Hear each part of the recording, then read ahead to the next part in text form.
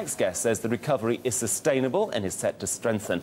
Michala Marcussen is head of global economics at Societe Generale and says that contrary to current market consensus, the recovery will hold its footing, although she's warning of headwinds for advanced economies. And she's with me now. What sort of headwinds, Michala? Well, I think what we have to see is that this is a sustainable, but it's a low-gear recovery. And what does that mean? Well, the headwinds that we have come from two main sources. One of them is, of course, the leftover from the financial crisis, which we're still battling to work through. And the other headwind that we face is austerity. We already see this here in Europe, in the UK and continental Europe, but we also need to prepare ourselves at some point for austerity in the US, although my suspicion is that the US will be much slower to come without austerity. Well, you talk about headwinds, but these are not gentle breezes that you're talking about. They are not. And I think this is really the point. You know, if you think about a typical recovery, the type of recovery that our generation has been used to for many, many, many decades now, they were actually quite nice. You know, we sort of had these nice, predictable, easy downturns, and then we had a recovery. What we've been through now is the worst financial crisis in the post-war era, and what we would sort of have hoped for if everything hadn't been linked into the financial system would have been, after the deep decline, to have a really, really strong recovery.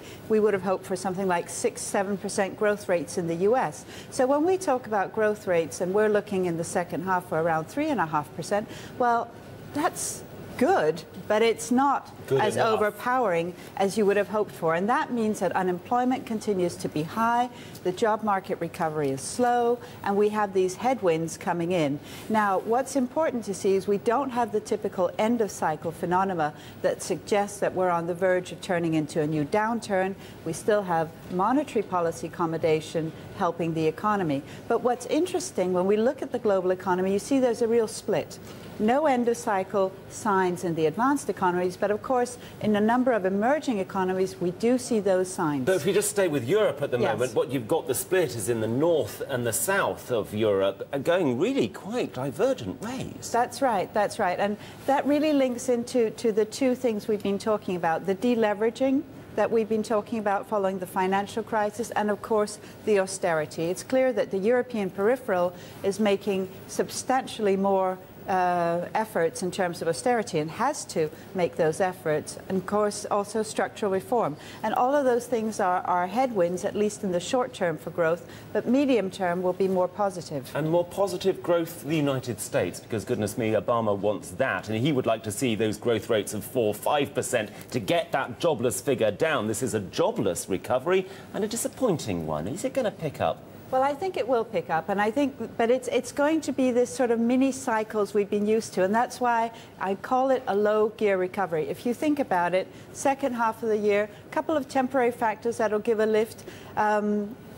Pent-up demand, still policy accommodation, but coming in then to the early part of 2012, we'll probably see the US tamper off again and get these very sort of muted mini cycles that we saw last year, seeing again this year, and may very well see next year. As far as the emerging economies are concerned, they are at a very different part of the cycle. In fact, it's a totally different looking cycle to what we're having here. Yes, and I think this is really where we need to be aware. In the dynamic emerging economies, we are seeing those typical end-of-cycle phenomena. We are beginning to see that overheating, the inflationary pressure, all of that coming through. And so the challenge for policymakers in those dynamic emerging economies is very different. They need to tame the inflationary pressure. And I think it really ties into a global rebalancing act. On the one hand, we have the emerging economies that need to tame inflationary pressures, but also structurally shift to new growth engines, i.e. the consumers. And that really means that in that adjustment, currency appreciation would be the right policy tool. And we do look for a one-off revaluation of the Chinese yuan towards the second half of the year. That is something you're predicting. Are you also predicting something of a soft landing for China? Well, You know, we call it a bumpy landing, and that's not to say it's between hard and soft, but I think it's really to say that the policy navigation is going to be choppy. On the one hand, what we'll probably see is that policymakers do want to protect the economic growth, and on the other hand, they want to calm inflation, and it's likely that we get that choppiness in the policy making, which will probably induce something of a bumpy profile. And central bank rates, very finally, what are you seeing the views of those in the major economies? Well, I think when we sort of look around the world, we can look ahead to next week, and I think the ECB, with Greece having said yes to austerity, I believe the ECB will hike rates next week. But when we look at the other major central banks, the Bank of England will probably drag its feet until the beginning of 2012, and the Fed only even later. And that's really telling you that the central banks are preparing to lean against some of those headwinds that we discussed earlier. Michala Marcussen, thank you very much indeed. Really good to talk to you here on Bloomberg today.